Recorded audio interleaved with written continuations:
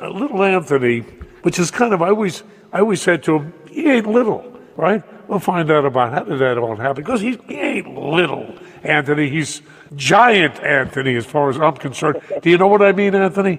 Little Anthony. Yeah, well, you beat me up there, Brucie. You beat me up. I know. Anthony, I can tell the story of that. It has nothing to do with my stature or how tall I was. It actually began with Alan Freed. Well, tell us about that. Let's start with that right now. I want to hear it from you again. I love the story. Yeah, well, legend says that when we did Kids on My Pillow, one of the promoters at Gorn and N Records had taken the record to Alan Freed, to WINS, for his show at that time. And in those days, you came from that genre, and that the jockey was king. They picked what they wanted to hear, what they liked, and they kind of tried to make sure that what they liked was something that the public would like. So they had that kind of freedom to do that, and he was picking out. He picked out a few records, and if he didn't like it, he put it on the side. And then they gave him Tears on My Pillow, and he said, "Whoa!" He said, "Boy, that girl sure can sing." And the record promoter said, "Oh, that's not a girl. That's a guy." And he said, "It's a guy? Oh, he must be awfully little." And he started saying it on the radio, assuming he found out my name, which I'd actually met him years before. He put two and two together, and he just started saying Little Anthony, and that's how Little Anthony was cut out of the herd as far as the Imperials are concerned. Like a lot of people say, "Hey, man, what does it feel like to sing with the Imperials all these years?" I said, "No, I didn't sing with the Imperials. I sang with them. I wasn't in the Imperials anymore. Once they cut you out of the herd, you become sort of a front man, front lady's front lady, a front man. So that's how that came about. But I'm actually. Because again, I'm getting much older now. They say when you get older, you get shorter, right? Except you, Bruce. You haven't. Well, I don't know about you. Wait, Anthony. I know. Let's see. I used to be 6'2.5". I'm now 6'8", and I know you were about 7'2". Yeah. That's a whole new thing with you, man. But I was 5'8.5". Was it 8? No. What am I talking about? 5'8.5". I got you mixed up. 5'8.5". But they tell you, you're losing half an inch or something when you get older. I don't know. But anyway, I always remember, meeting you, I guess, at Palisades Park for the first time, and we go back a few years. And so, I'm going to meet Little Anthony. I'm playing the records on, I guess it was WINS or maybe WABC at that time. And I figured I'm going to meet some little guy, right? And because I knew, obviously. But you came on stage. I said, wait a minute, this guy's not little. But then I realized, now everybody has to know Alan Freed. Really, for those of you listening in Tokyo or the Philippines or somewhere out west somewhere with you're not familiar with the name Alan Freed. Really, I guess you can say he was like the godfather, radio personality, DJ of rock and roll. He really brought it in. Anthony, there are a lot of people think that he coined the phrase rock and roll. That is not true, as you know. No. Now, rock and roll is an old expression from black culture, and it means really the sex act. Yeah. That's what it is. Yeah, I think it was Big Joe Turner was the one that really started going. Yeah. With some of the records that he sang. But his show was known, as I remember, it was known, House Party? First it was Moondog, but he got sued by some guy that claims he was a real Moondog. Yeah, you know the story? I mean, that's a great story. I keep interrupting you, but Moondog was a guy, when I was at WABC originally, we were on Avenue of the Americas, right across from, the Hilton or something, on 53rd Street. There was a guy that every day he dressed as a Viking. Listen to this. He wore rags, right? And he wore a big hat, with Viking horns on it, and carried a spear. And he was called Moondog. Yeah. And I was the real Moondog. And then listen to this. This is the funny, and then I'll be quiet because I want you to talk. About every day at 5:30, I used to look out the window at WABC and look down on the street, and Moondog was picked up by a limousine with a chauffeur. Really? Yeah, that's honest to God. Yeah. He was not knew where he came from. He was not a beggar. He was not a beggar. His name was His name was Louis Harden, by the way. Well, I remember this so well. Anyway, let's talk about you. Let's talk about you. Me? How old? how old, and when did this start with you, Anthony? When did all this gosh, get man, together? It started. I mean, my whole career. In fact, I did a whole thing was interviewed once, I think in Europe. I can't remember the end. And we're interested in that, in the fact that I started when I actually, as a professional, I made my first record with a group called the DuPonts, that were all high school buddies, and we all went to Boys High School, Brooklyn. And there was it was formed in the lunchroom where, in those days they had after school programs for kids to keep them from getting in trouble. It really worked. And then they had these lunches where you'd have 2, 3, 4 periods at one time in this huge hall having lunch, and the teachers, I don't know, at that time the singing groups were becoming the thing, a lot like the rapping groups, the urban type sound thing going. It was street corner music. It was just raw. We were like, we really didn't know what we were doing, but we knew how to harmonize. And we knew that what we were doing was turning on our peers, our kids, our age, And so the teachers loved it when we would sing in lunchtime in high school. And so I tell people a lot of times, we had a lot of interesting people in the group off and on, or wanted to be in the group. One was Tommy Davis of the Los Angeles Dodgers, and he came up with the Brooklyn Dodgers. He used to sing. Richie Havens. I mean, any given time we would all come together and just sing whatever the latest songs were out there. One of the songs that we loved singing was by the Cadillacs, called Gloria. Speedo was the lead singer, and we used to sing that song in the subways. We sang it everywhere. But really, all that began really in that particular era. Now, we did meet a guy by the name of Paul Winley, who owned his own record company called Winley Records. And he said, "Would you guys like to record?" Well, yeah, we'd like to be heard on the radio. Well, we didn't do much. We did a song called You, and we did a song called Prove It Tonight. But they never did anything. They were more tri-state, we were successful tri-state-wise, the tri-state hits. But they weren't national hits, or for that matter, international hits. Didn't get that far.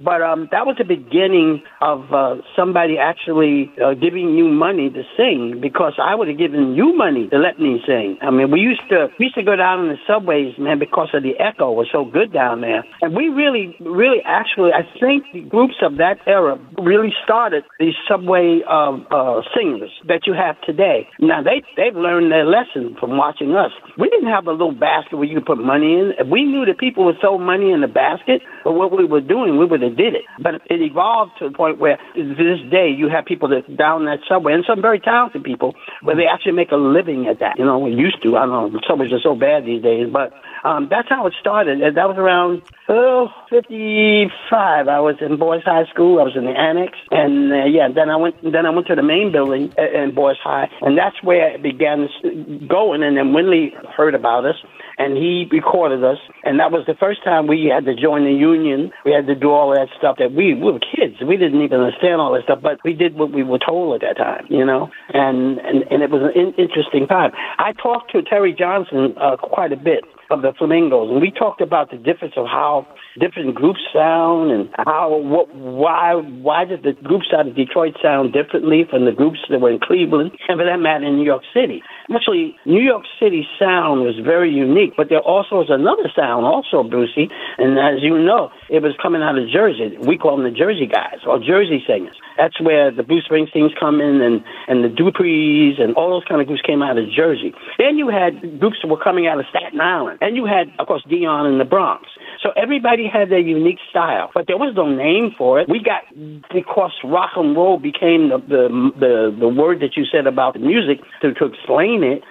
We just got caught up in the tide, and everybody was called rock and roll, and rock and roll singers. But really, in our eyes, we were R&B contemporary singers. We really were R&B. Like you remember I'm going a long way back, man. There's groups like the the crows and the heartbeats and the harp tones and on and on and on and on and on. And El Diablo's out of Chicago, the Dells out of Chicago, and on and on. So all these groups developed their own particular style from where they lived and where they were. Actually, I'm out to put a plug in. I do this on I don't think that it's ABC competitors because they're cable.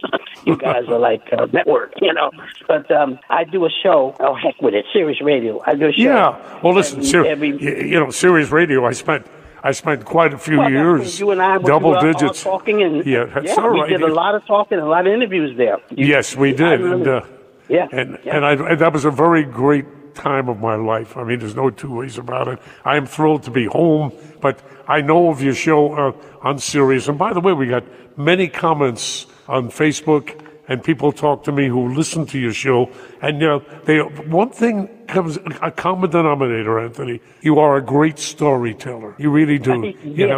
That's what they tell me. You are. No, you are. And, it comes out in your music. That's why, remember you and I talked about that. Not only is it music, R&B, rock and roll, but there's drama. You are an actor. Well, yes, before I was called Little Anthony in ancient times, I was an actor. I actually studied in Star Time Studios as a kid, and my mother was like a stage mom. I did many plays. I did local plays. I was trained as an actor. Now, most people don't know that. And the music, I kind of say, was my second love. Because I loved to act. And I did many, many things. I did movies. People didn't even know I was in it because I was in character. So what I did, I married the two of them conveniently together. And it was easy for me, especially when I started collaborating with Teddy Randazzo and Don Costa. I was able to take Teddy's stories that he told me and injected myself into it. And so when I would sing a song like Hurt So Bad, I used the theory that Sinatra did of emphasizing the syllables. Or as the great George Golden told me, who do you love singing? What's one of your favorite singers? And I said, well, Nat King Cole was one of them. He says, you know how he enunciates his words? And each syllable is very important. He said, I want you to do that. So actually, Little Anthony was created from that part of acting and then being in high school and all these different things that were put into my life that I started using all of those things and actually developing a sound. I didn't know I was doing it, but that's what was happening. Well, that's what happens with a lot of people. You're developing this eclectic, this cultural feeling of where you come from. Like you said, that's very important. Where you come from, it melds into what you're doing, and here you are.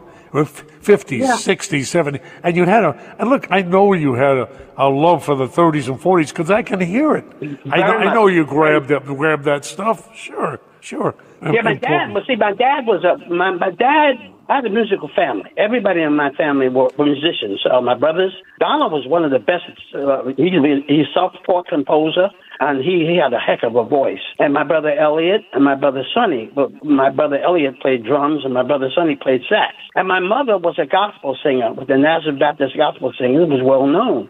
Like I knew Sam Cooke when he wasn't Sam Cooke, when he was with the Soul Stirrers. Right. And he used to come to my aunt's house, my Aunt Sarah, and he would always say, Miss Ford, how you doing, Miss Ford? And that's when I first met him. And so I'm really blessed in that way. Music has always been a part of me as long as I can remember. And then my mother told me, and my father, that her great-great-grandfather was considered one of the great gospel singers in the South, in Savannah, Georgia, and all around the South. And I didn't know that. So genetically, it just seemed like everybody was a musician. My dad played with some of the big bands at that time. He played with Buddy Johnson. He played with Etta Johnson. He played with Sinclair's.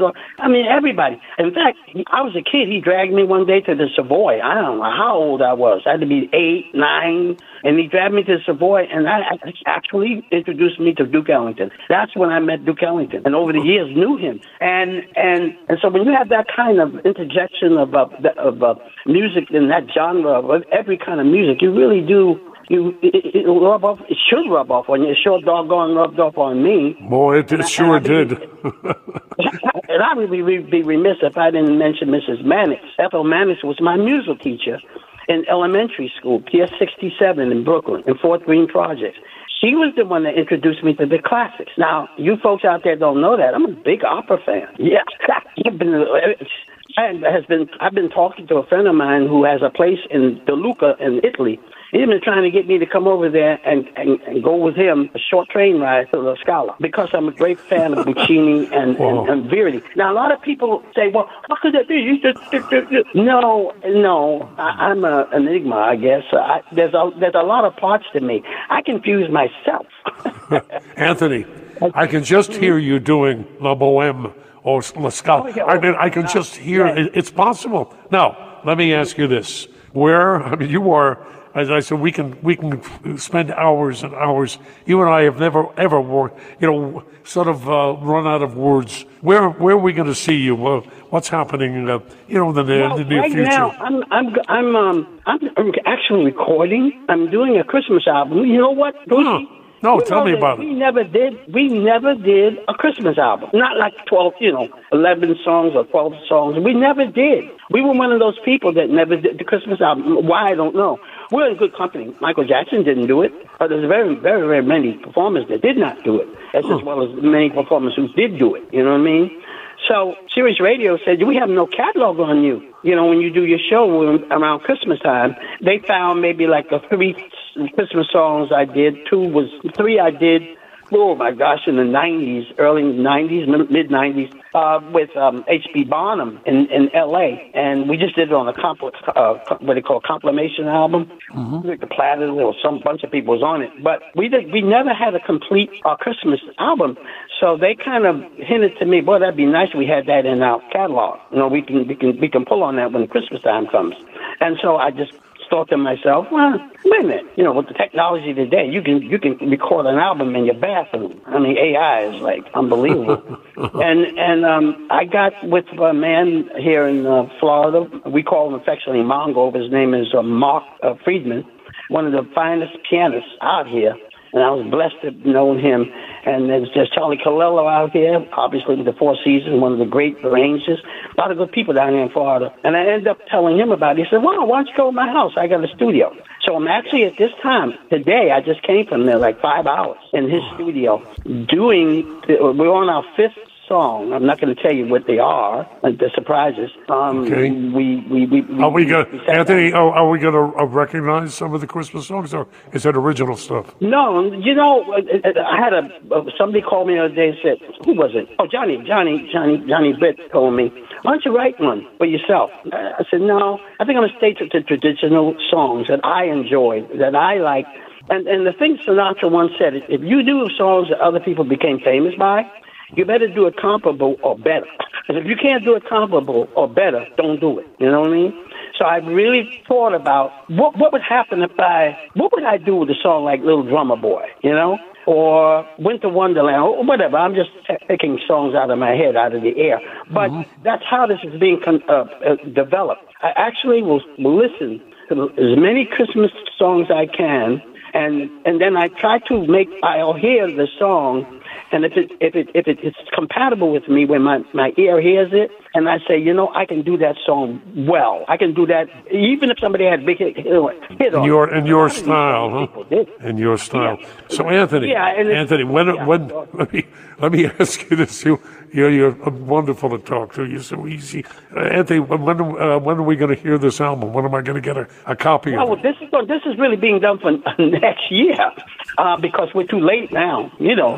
All right. Too late. So we have something to look forward to next year's present. Yeah. Okay. This is a project this is a labor of love. It's like I did do Silent Night, and I will be doing a lot of Christian type and secular type Christmas songs that people are aware of. We even did one.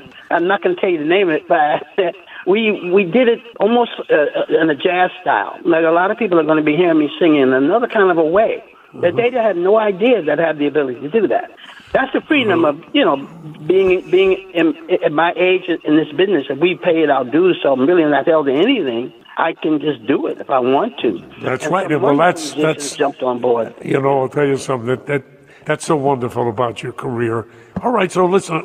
By the way, are you doing the the summer tour again? You going to be on that? Everyone loves that. Yeah, you know, Brucie, I think I talked to you about that. The one I did in 23 was tough because I wasn't feeling very well, you know. And it was really tough. We did 61 dates everywhere in the United States of these Americas. You know what I mean? And it was, I kind of thought I was this, you know, I'm the kind of guy that has this young guy inside me. He's 32 years old. And I don't tell him that he's not 32 because if I do, I'll upset him. You know, no, you're not 32. He's going to leave. And so I thought I can do this tour. But when I got on that tour, about 3 weeks into it, I said, "What did I get myself into?" You know. You know, it Anthony, I hear that. Yeah. I hear this exact thing, this moment we're talking about from just about everybody. Listen, we're going to continue with another part of this. Obviously, there's so much more I got to ask you. Ava, one of our wonderful executives, has prepared a medley of some of your great recordings. And we're going to end this. Would you introduce that medley? And thank you, Anthony, thank you so much. I can't wait to have you back at PNC. You are absolutely delightful, and you are a real Renaissance man. That's with capital R's bold. And I could say the same about you, lads. I want to tell the folks out there that you are the last of the great disc jockeys that came up. You are in the A class of the cats that came up, and I say that not loosely, but from my heart, because I knew them all, you know, from Jocko's to Alan Freeds to who I know I'm missing a bunch of people, Tommy Smalls and Dr. Jive, sometimes my mind goes into neutral. Jerry Blavitt, on and on and on. And you're right there. And if there's a Mount Rushmore somewhere, great. Good company. I'd be awfully mad if they didn't put your face up there, ma'am. You are a delight. Let me tell you something. Long as you're there beside me, I'm happy. Introduce your medley. I love you, Anthony. I love you. You're wonderful. Could you introduce this medley? And thank you so much. You are a delight. What songs are there? I can just let's see. There's one that you get crazy about. It hurts so bad, and Two Kinds of People. Which was my favorite song, by the way, of all the songs we did together with Don Costa and Teddy. I thought it was Coco, Shimmy Shimmy Coco Bob. Well, you wouldn't do that. Come on. I know. I'm just teasing you. All right. Would you introduce this medley? Yes. Well, ladies and gentlemen, I mean, this is a real pleasure. I did it. I confess, I did it. I did these songs, and songs like Shimmy Shimmy Cocoa Bob. Ladies and gentlemen, little Anthony!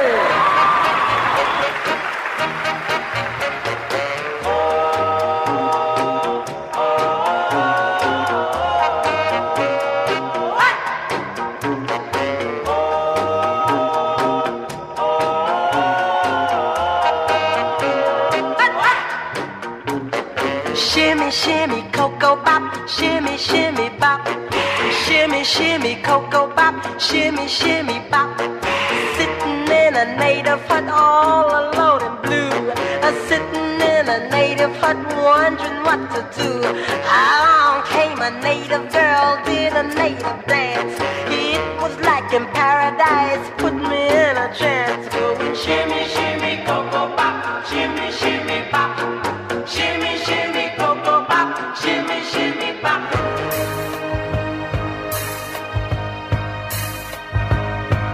When you see me once, will you see me again? After tonight, let's be more than just friends.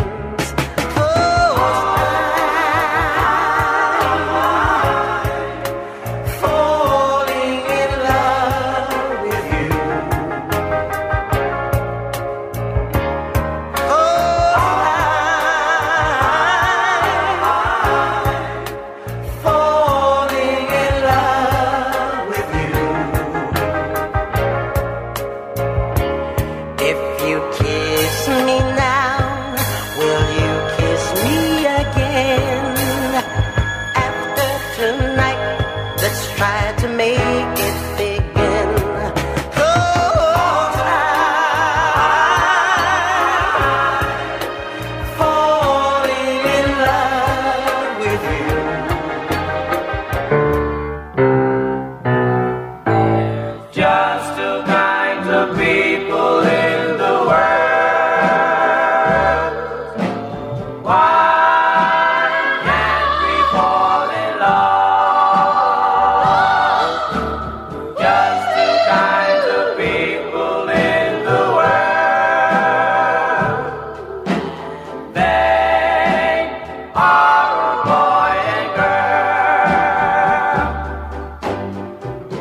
Boy meets girl and love begins.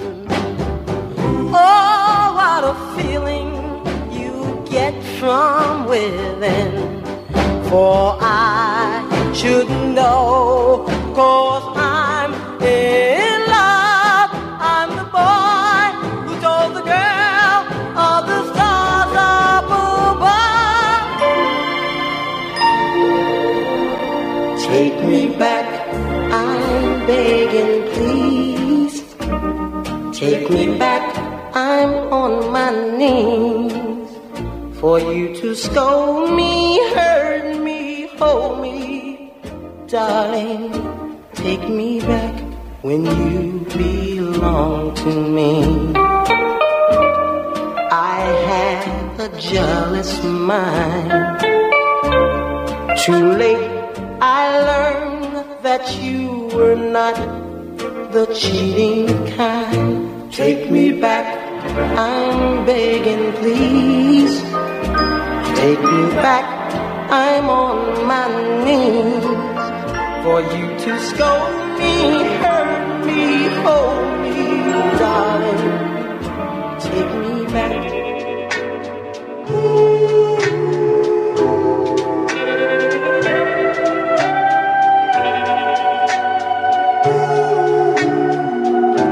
I'm on the outside looking in. And I wanna be back on the inside with you. You are with somebody new, and I don't know what to do, 'cause I'm still in love with you. In love with you. I'm on the outside looking in. I don't wanna be left on the outside, all alone.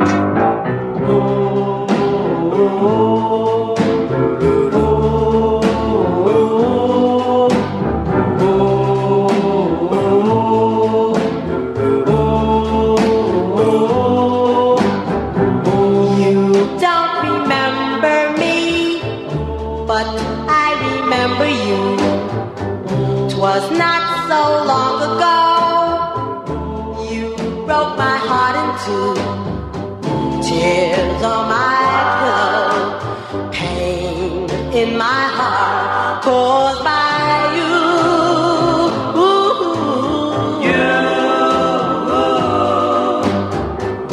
If we could start anew, I wouldn't hesitate. I'd gladly take you back and tempt the hand of fate. Tears on my pillow, pain in my heart, caused by you. Oh, love is like a gadget. I love that song. Boy, that early in my career with that. Wasn't he delightful? Isn't he delightful? Really amazing. It just made, I can listen to him talk, right? I talk to him and then I just let him go. He is interesting, natural, and so bright. Oh, is he bright? Okay, my cousin.